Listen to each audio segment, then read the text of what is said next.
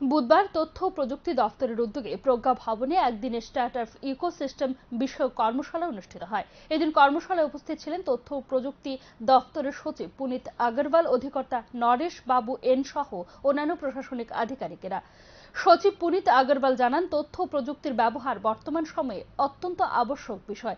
এই প্রযুক্তির মাধ্যমে যে কোনো ধরনের সংগৃহীত তথ্যের ভিত্তিতে দ্রুত সিদ্ধান্ত গ্রহণ করা সম্ভব হয়।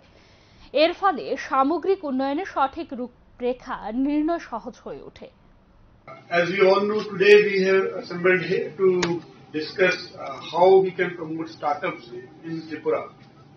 Startup is something, it started not something new. That startup has been going on from earlier times also, but now at national level also much importance, much prominence is being given to promote innovative ideas of the youth. Keeping that in mind, in Tripura also we have set up one IT-ITS startup scheme in the year 2019, where the idea is that whoever are having innovative ideas, who want to do something new, having some out-of-box proposal for finding some conventional problems, that should be promoted.